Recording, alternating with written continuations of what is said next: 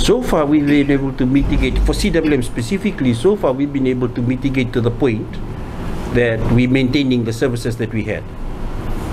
We would love to not have to cut back on any service. That much we would love to not have to do that. But if it seems the most safe thing to do, then we will have to do it.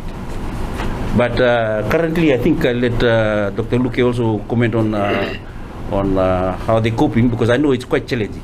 The migration of especially nurses from the services, when we are looking through the delivery of service that we currently have, we haven't had sort of a much big impact to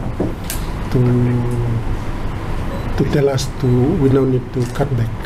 So we haven't reached that stage, and that is something that we are monitoring very closely to see the ratio of staffs to the services that are currently being provided in the hospital.